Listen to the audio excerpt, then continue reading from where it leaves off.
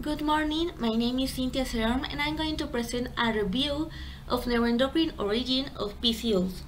PCOS is polycystic ovary syndrome and is the most common neuroendocrine disorder in women in reproductive age.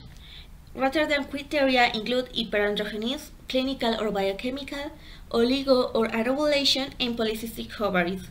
PCOS is also related to luteinizing hormone hypersecretion, ovulatory disturbance, impaired infertility, metabolic syndrome, and pregnancy complications.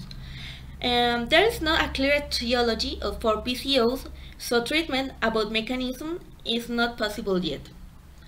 So the first thing to talk about a pathophysiology of PCOS is talking about an elevated androgen represent a major features of PCOS, because more than 60% of women with PCOS are hyperandrogenic.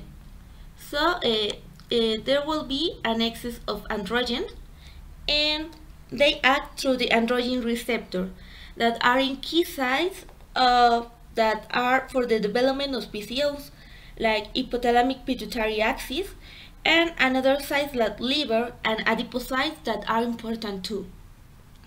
The brain is suggested to be the main key site for the pathogenesis because it's generating ovulatory dysfunction, polycystic ovaries, an increase in body fat, adipocyte hypertrophy, dyslipidemia, and hepatic steatosis. There are other sites like granulosa and theca cells that cause only the generation of the cells locally at the ovary. Another important site, like I said, is the hypothalamic pituitary axis, because there will be an impairment in PCOS.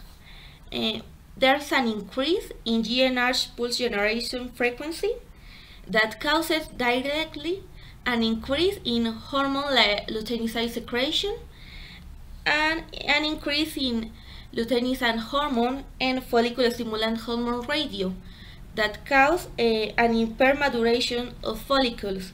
There will be an excess of androgens and a deficit of estrogens that causes an impaired hormone feedback, making, like we can see, an impaired gonadal estrogen hormone feedback.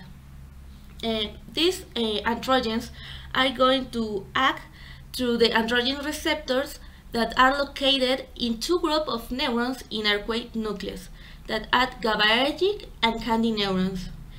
These neurons are important because they are controlling the pulse generation of GnRH directly. And there have been seen a lot of alterations in these neurons in polycystic ovary syndrome. About KNDy neurons, there has been seen that in a leprosy mouse model, there was an increase in kisspeptin receptor mRNA in the region of GnRH neurons. This is suggesting a major sensitivity to these neurons to kisspeptin signaling in PCOS, and there has been seen a kisspeptin increase in obese and oligomenorrhea patients of PCOS. About GABAergic neurons, recent studies utilizing in prenatal androgenicide mice report evidence that there's an increase to GABA signaling to GnRH neurons in PCOS development phenotype.